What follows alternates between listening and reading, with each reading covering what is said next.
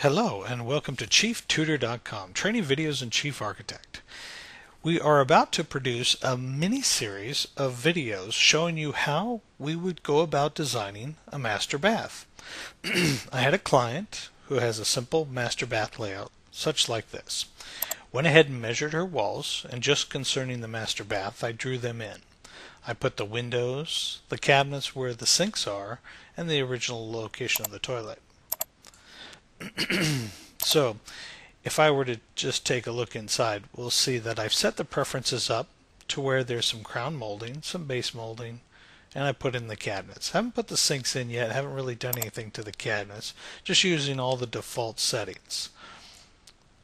And what we'd like to do is walk you through a course of how to build a custom shower, which we'll place here, a custom bathtub, which we'll place here, and then custom vanities, which obviously go here.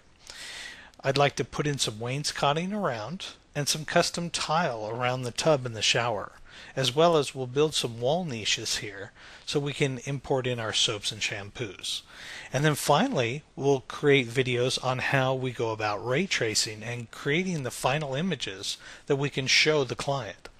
On top of that, we'll also show you how to set up a floor plan and then put this to scale in the floor plan with elevation views so your contractors and builders can estimate the job on how to build it and what to do next.